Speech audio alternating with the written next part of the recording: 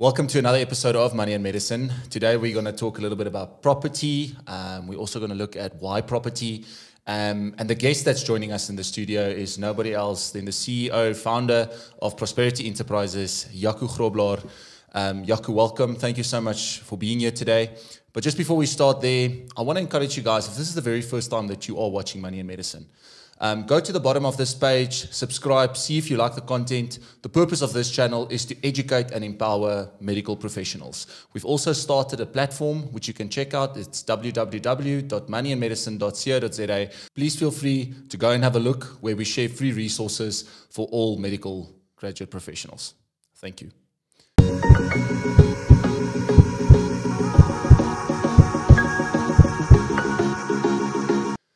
So Jaco, welcome.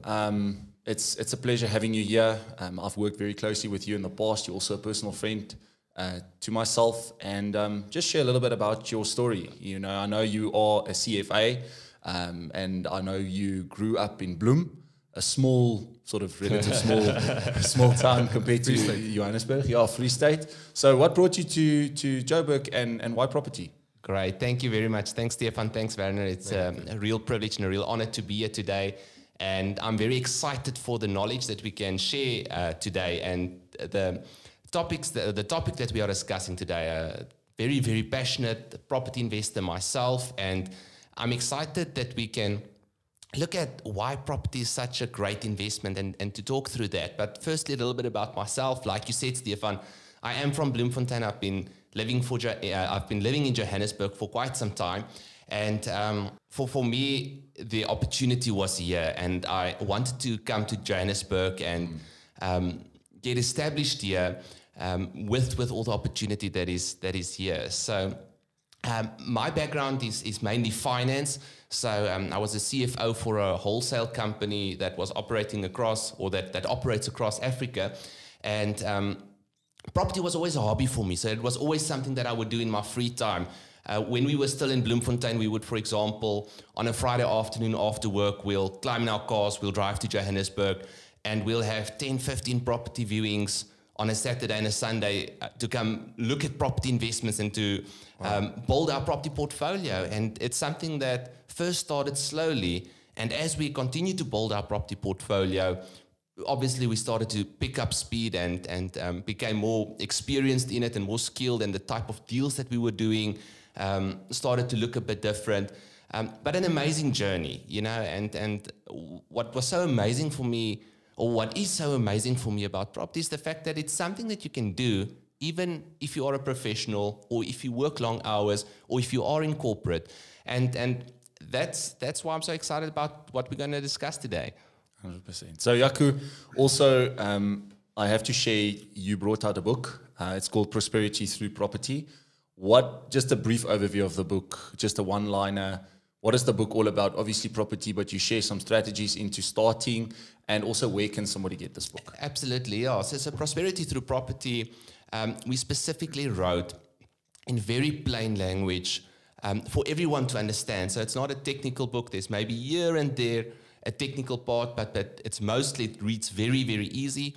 And it's about how you create financial freedom and how you build wealth through property. Awesome. I think it ties in very much to the focus that we have with this platform as well.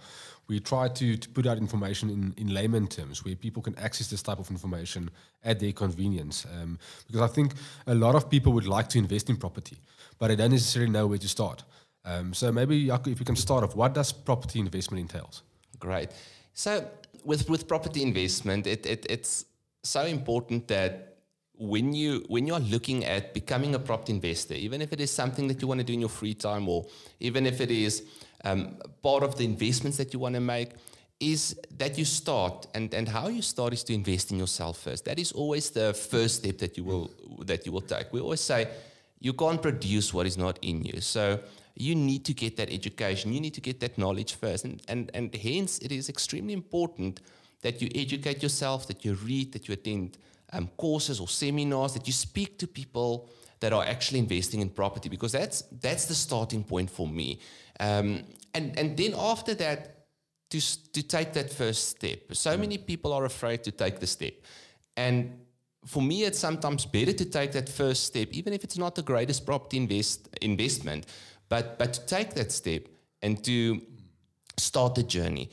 I always say with my first property acquisition, I learned more about property than all the books and all the courses and everything I attended, even though those things were very important. But I had to take that practical step to get out of, to get into the game of property. And that might mean buying a small buy-to-rent property, or an apartment that you buy and that you rent out. It may even mean when you start out to buy a place for you to live in, but to at the back of your head also think about the investment prospects of that property. Jaco, so you mentioned to empower yourself. I'm also a big fan of that. But what book played the biggest role in your life in terms of real estate? I know you're obviously sharing a lot through your book, and I would strongly recommend for potential investors to buy your book. But what book would have made a big difference in your life, or what reading material? I think if I have to single out a few sources, I really enjoyed Dolph de Roos's book, Real Estate Riches.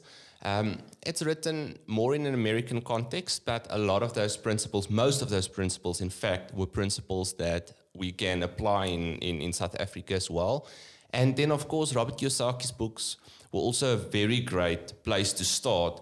And a lot of people don't know this, but Rich Dad Poor Dad is actually a property book, if you think about it. You know, he speaks about a lot of different concepts and so on, but a lot of it is actually about property investment. So that's also, of course, a great place to start. Okay. Jaco, so what is the big difference between property investments and paper investments? And when I say paper investments, unit trust, retirement annuities, what's the big difference? I think what I absolutely love about property is that it's tangible. It's something that you can touch. It's something that you can see. It's something that you can smell. And over and above that, its correlation is also not that closely related to other paper assets, which means that it's very good from a diversification perspective to have property in your portfolio as well. So its returns also looks different. And all of those are reasons for me why property should form part of your greater investment portfolio. Jaco, that brings me to the next question. And how do you measure the growth on a physical property? Because we know when you invest in normal unit trust, as an example, property might be one of the asset classes. So it's easy to measure the returns on that if you just pull a normal investment statement. But investing in a physical property, maybe what you call a buy-to-rent property as an example, how do you measure the return on that investment? That's a very important question, Werner, and a lot of people make the mistake of measuring property in the wrong way when they are looking at the return. So often you would read articles speaking about the performance of property as an investment, and then it is completely wrongly analyzed. So thanks for that question. The thing about properties, you've got two returns, and you need to take both into consideration. On the one side, you've got your net rental yield, which is your rental income or the cash flow that property is generating for you on an annual basis. And on the other side, you of course have an asset that is appreciating in value. So you've got the capital growth of that property. So if you want to know how a property is performing, you need to take both of those into consideration. So in other words, let's say your rental income less all your expenses. Now those would be expenses such as your levies and your rates and taxes and your maintenance, etc. Comes to say 6% of the value of or the purchase price of the property. And the property also appreciated with 6% over that year. Your total, what we call ungeared return or your unleveraged return would be 12%. It would be the 6% from the capital growth, and it would be the 6% from the net rental yield that the property has generated. But then over and above that, and this is where it becomes very, very interesting, is very seldom do you buy a property with your own money. Usually you would use a little bit of your own money, but the majority of the property would be financed by the bank. And that changes everything, because the moment that you bring leverage into the equation, and when I say leverage into the equation, I mean you don't just use your own money, but you also use the bank's money. It changes your returns completely. Leverage is like an amplifier. Amplifier. It amplifies whatever is there already. So if you have a small positive return, leverage can turn that small positive return into a big positive return. it of course counts for the other side as well. If you have a small negative return, it will amplify that into a big negative return. So property and leverage go so well together for that reason. In the last 50 years, only 3 years have property prices actually depreciated from the previous year. So for 47 of the last 50 years, property prices have appreciated. So when we talk about risk, we talk about volatility of price, and we especially look at downside risk, or the probability that the value of your asset can decrease. And with property, that's very seldom, or in property, that is something that very seldom happens. It's very seldom that you see the value of the asset, which is the property, depreciate, which means that you can safely bring, or safely and responsibly, of course, bring leverage into the equation to make a big difference in the returns that you can generate in your property. In terms of identifying the ideal property to yield a good return, what factors do you have to take into account when you identify a property like that? And I'm asking the question because a couple of years ago when I bought my first property, like you said, you learn quite a lot from property when you actually buy that first property. The one thing is I quickly realized that in the area that you buy, there's a type of a ceiling.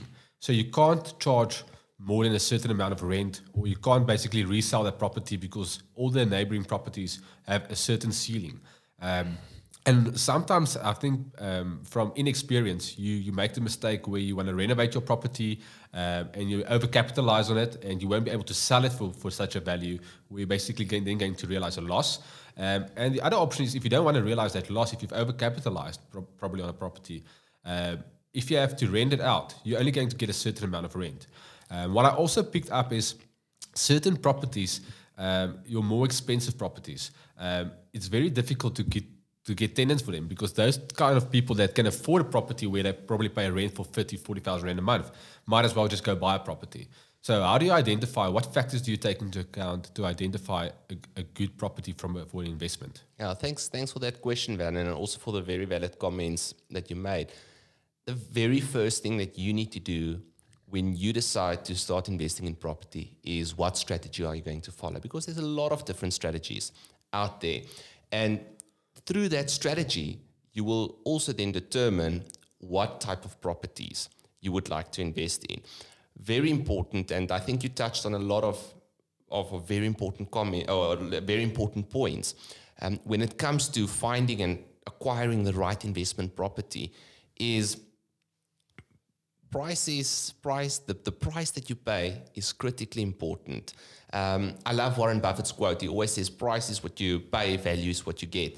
And you want to make sure that you acquire your property at the right price. That is the single most important thing for me. Once you've determined your strategy and you know what strategy you are going to follow, is the price that you pay on that property. In all the books of property, you will always read, they say you make your money in property when you buy, not when you sell. So you want to make sure that you acquire the property below market value. How do you do that? By being patient. I always say property investing is a lot like fishing. You know, you need to put a lot of lines in the water and then you need to wait for a bite. So you need to look for property investments, and when you find a property that fits your strategy, you need to submit an offer to purchase. And it may be that a lot of the offer to purchase that you submit are not going to be accepted, and only a few would be accepted. So that's a very, very valid point. And then the point that you made about overcapitalization is critically important, is know your market, know the suburb, know what properties are selling for and what properties are renting for, because when you've got that information, you can know how much you can spend on that property and still make a good return, a return on the property.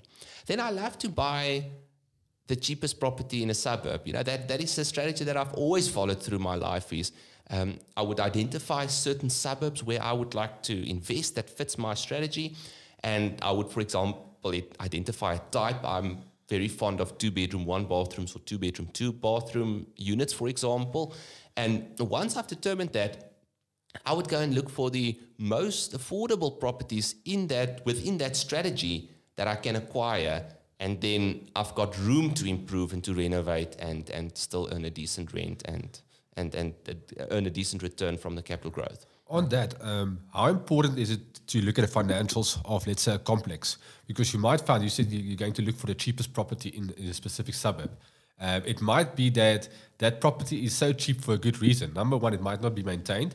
Yes. And if it's maintained, there might be a financial problem within that complex, so, which might cause future problems to you. Absolutely. Jaco, and I also want to add to that question, what other risks are there to just be aware of? You know, if you buy at a lower than market value, what sort of risks have you encountered, just for people to be cautious of? So they pick up this bargain, and like Werner said, it might be because the financial situation of the complex is down, or it might be that, you know, it's a high crime area that you weren't necessarily aware of. What risks have you sort of encountered? Great. So to answer the first question, Werner, about looking at the financials of a body corporate or an estate or whatever the case may be is critically important, because that is almost like a little business. Let's call it a not-for-profit organization that's running, and that determines so much or that plays such a big role in the returns that you are going to generate out of that property. So you need to make sure two things. Number one, the levies are reasonable, because one of the things that we have seen that one of the biggest things that can throw your investment completely off is you buy a property, it's at a great price, but the levies are so high that your rental yield or your net rental yield comes out to be very poor. So that's very, very important. And then also the financials has to be in a healthy position. Some of the things that you can look at is what outstanding debts does the body corporate have? How well do they collect their levies on a monthly basis? And then is there sufficient cash reserves? I think that's one of the first things that you can look at. What I would very often do when I buy a unit is I would go to the financial statements. I would look at how much cash reserves there are, or how much cash there is in the bank, and I would divide that by the number of units in the complex or the estate, because then very quickly you can determine what is the value or the amount of money that's available per property in the complex. And that works for me, because very quickly you can do the math in and ask, is this sufficient? You know, if the complex needs to be repainted, or if some things needs to be done. Then also, Stefan, to speak about other risks, and I think you've identified some of them, is look at the structure of the property. Make sure that the property is in a good condition. What I would often do, especially if I'm uncertain or if I see cracks that concerns me or something like that, is I would get a property inspection company in. You know, they don't charge a lot. They do an analysis on the property for you, and they look at it structurally. They climb into the roof.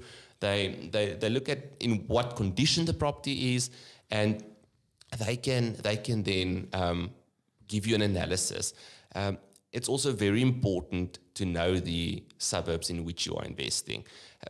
I like to drive and walk in the suburbs where I invest in property, because it gives me a real feel for what that suburb is like. What is crime like? What is the is it a suburb that I would like to invest in? So that's also something that one can do. Okay. Jaco, I just got a question. So obviously we deal with a lot of medical professionals that work very harsh hours. You mentioned earlier when you were still starting out in your property portfolio, you literally drove to Joburg on a Saturday and a Sunday, and you spent time watching and checking out in investment properties. And I think obviously that is crucial, because you're investing physically in this asset. A doctor working harsh hours but still wants to invest in property and still want to make sure that he or she makes the right decision.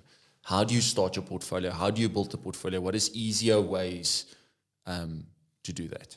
That's a very important question, and I think that's a question for any professional that basically sells hours. I mean, a lot of professionals, doctors, lawyers, accountants, a lot of them sell hours, which means that your time is very valuable to you, and you don't have all the time in the world for example, for investing in properties. So one of the first things that I can say that is so important to have in place when you start building a property portfolio is to have an investment team in place. And that team might not be complete from day one, and you might not be able to outsource everything from day one, but that is what you want to work towards as quickly as possible.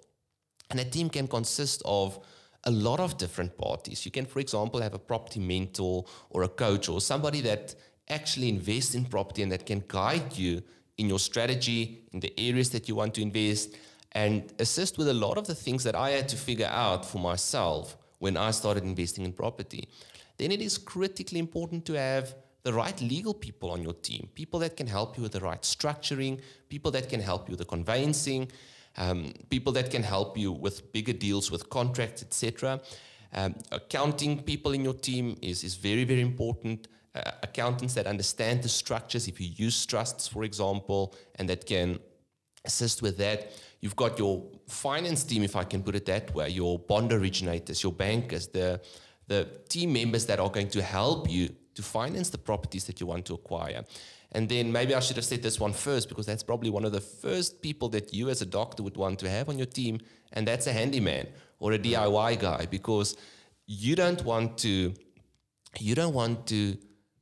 go and fix a toilet on a Friday evening when a tenant has a problem with the toilet or with a stove.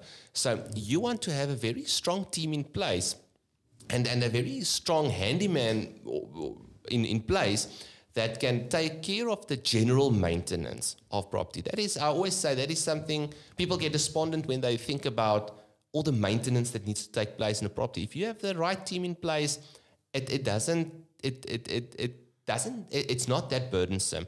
And the costs of maintaining a property is also something that you factor into your investment model. That forms part of the expenses or the output costs of property investments. So it's fine to have those expenses, but to have the right people on your team that can assist with that. And then lastly, I think real estate agents, number one, and then letting agents, number two, very, very important to have on your team, because if you have the right real estate agents in your team, they can help you to acquire good properties, some of the best properties, some of the very good investments that I've made were investments where the agent actually phoned me and said, listen, I've got this property, they understood my needs, and they could bring that property deal to me.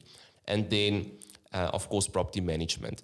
I don't manage my own properties, even today still, even though I can appoint my own people to run my property portfolio, but I prefer to outsource it, because what we said is we would rather spend that energy on that what we are skilled at. For you as a doctor, that would be practicing as a doctor or as a medical professional.